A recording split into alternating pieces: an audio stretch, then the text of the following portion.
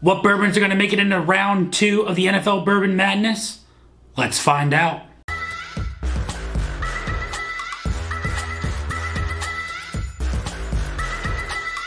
What is going on, everybody? Nathan here with the Everyday Drinker, bringing you guys a brand new video. Today, we are doing our second day of round 1 games. We've got 4 more head-to-head matchups to see which bourbon is going to move on to round number 2 and which one is getting kicked to the curb. Now, as always, you guys will know what bottle and what team are going head-to-head. I will only know the number corresponding to the bourbon, and well, if 12 wins and 5 loses, well, 5 gets thrown, 12 goes into the winner's box. Make sure you guys drop that like, leave a comment down below if your team is still in the NFL Bourbon Madness, or if you are bandwagoning a bourbon with a team. Also, make sure to smash that subscribe button, and also make sure you check the link out down below. We've got a couple bottles left of the private select barrel of my personal first barrel pick, and it is live for absolutely anybody. Link is in the description below. If you guys want the entire description of the bourbon itself, is right here for you. All the information link is down in the description. So if you aren't part of the Patreon, it doesn't matter at this point. There are only a handful of bottles left for you guys, so make sure you go get that while supplies last. Now, without further ado, let's get into our first 1 o'clock game. All right, ladies and gentlemen, we have our first 1 o'clock game, and we've got team number 12 on the left and team number 5 on the right. Like I said, you will know what team and what bourbon I am sipping, and we always start on the left, but today we're going to start on the right. So here we go. Quick nose. It's all about what this palate has to offer, so let's see which one moves on. I like this nose. It's soft, it's chocolatey, it's got a little touch of like an espresso note. It's got a little bit of like a weeder nose, but I could be way off on that. A little bit of a darker cherry. Let's get into the palate. That's got a little bit more proof to it. But I don't think that I don't know about that. I don't know about that. It's really, really flavorful. But it had this weird aspect to it that I just wasn't maybe the biggest fan of. I like it, but I don't like it. I love it, but I don't love it. There's a lot going on in this glass where it says, this is absolutely fantastic, and then it says, whoa, whoa, whoa. Maybe I'm not the best thing in the world. Let's move on to team number 2, which is team number 12, actually, so on the left-hand side. Let's get into the notes. A lot more grape notes coming off of this.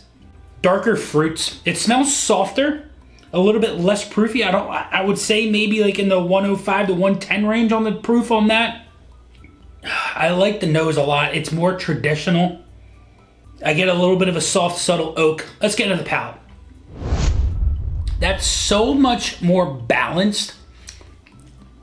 It's packed more full of flavor.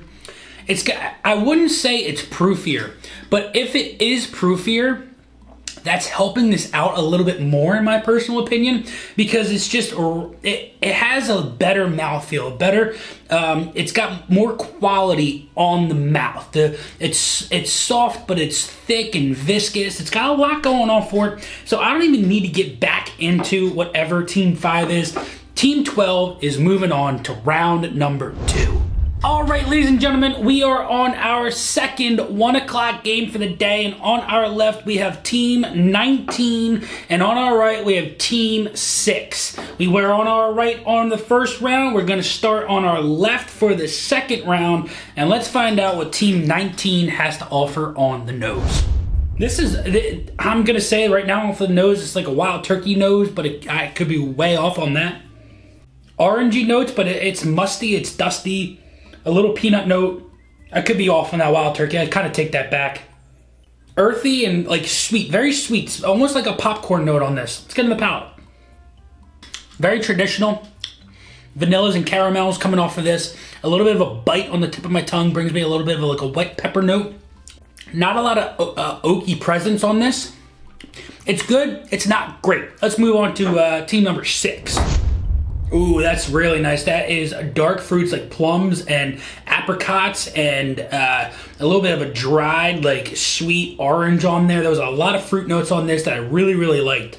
A raisiny quality, like a raisin bread with a little bit of rye spice in there. I love that nose. Let's get into the palate. Oh yeah, that's killer.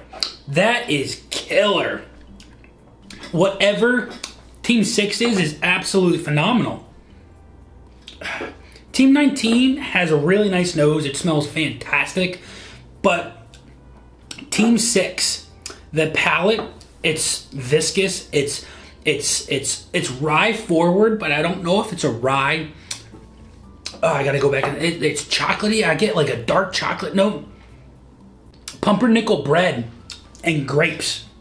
For some reason, those are marrying so well into this that I really, really like it. I'm gonna give this one more chance. It's got this little bit of this I don't like bite and dry and like bitterness on the tip of my tongue that I'm just not the biggest fan of. And I'm not quite sure why. It brings in a little bit of this white pepper note that I'm not a fan of. So, team number 6 is moving on to round number 2.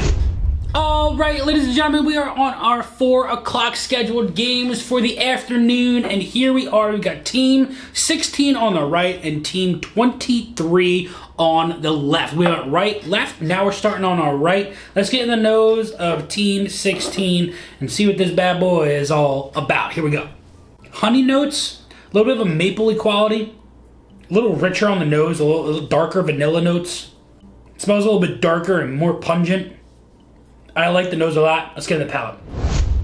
Warm, soft, pancakey notes, a touch of a maple, but it does bring a little bit more of a minerality into it. And I do taste like a little bit of something that I'm not the biggest fan of. Let's move on to Team 23 on the left.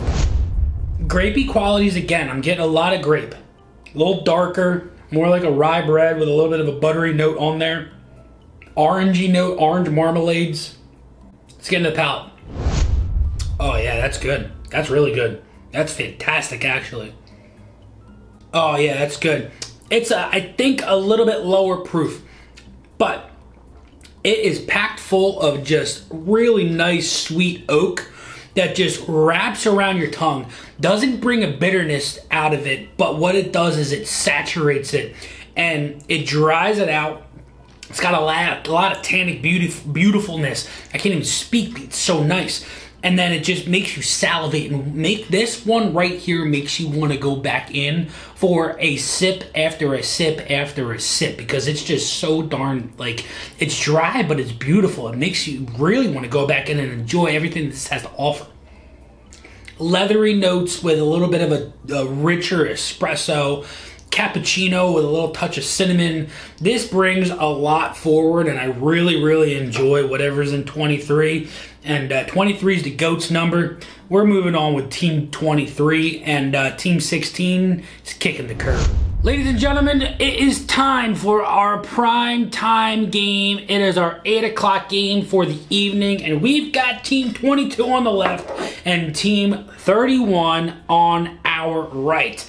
If you guys have enjoyed this so far, and if you have seen any upsets, make sure you guys smash that like button. Leave that comment down below. If your team is still in it, or if you are bandwagoning, make sure you smash that subscribe button. And like I said, please help me out and go check out that link down below for the barrel pick. We've got a couple bottles left. But let's, without further ado, I think we went right, then we went left, then we went right, and now we are ending this round 1, day 2 with Team 22 on the nose. Let's see what it's all about. That's really interesting. Grassy notes, like fresh cut grass on a spring morning. I enjoy this nose a lot. This is really, really nice. Soft hay bales, like I get a lot of earthy floral notes on this. Lavender, why? I'm getting so many floral notes. Let's get in the palate and see if it follows suit. It's so lovely. Marshmallowy. It's got a little bit more of like a campfire vibe to it. I enjoy that so much on the nose and following into the palate. It's got a dry chocolate note. It's got so much going for it that it is absolutely wonderful. And I don't know if Team 31 has a chance, but we've got to give it a chance because this one was a heavy hitter and scored right on that first drive. Let's get on the nose on 31. Oh my God, this might be one of the more difficult blinds that I've done head-to-heads between these so far. Honeydew melon. This has a little bit like a pineapple-y note to it. Pineapples and melons. Caramel vanilla. This is probably the best nose we've had so far. It's very, very inviting, and it makes you want to go into it so far and just dive into whatever this has to offer. But we've got to get in the palate, and let's see what 31 tastes like. That's really, really nice, but I just don't know if the palate is enough to combat what this team over here, I can't remember, 22, has to offer. Team 22 is so good. But Team 31 is right there too. It's a little proofier. I don't know if that proof is bringing anything that is more substantial to the competition than 22. 22 is a ground and pound, just run the ball right up the middle, and you're getting 4 or 5 yards every single time you do it. Whereas 31 is trying to make those big flashy plays down the field, big post routes, 35, 40-yard plays. But those don't win games. It's in the trenches. And I think with that, I've got to give the W to 22 because it's just all around a better built bottle of bourbon or rye, whatever is in this right here. 22 moves on to round 2, and Team 31 is the loser. So there you guys have it. Round 1, day 2 is in the books. We've got Team 12, Team 23, Team 6, and Team 22 moving on to round number 2. Hope you guys enjoyed this one. Make sure you guys smash that subscribe button. Leave that comment down below. Click that like button if you enjoyed it. Click the link below for my first barrel pick. It is open to the public. And until next time, this has been Nathan with the Everyday Drinker. Cheers.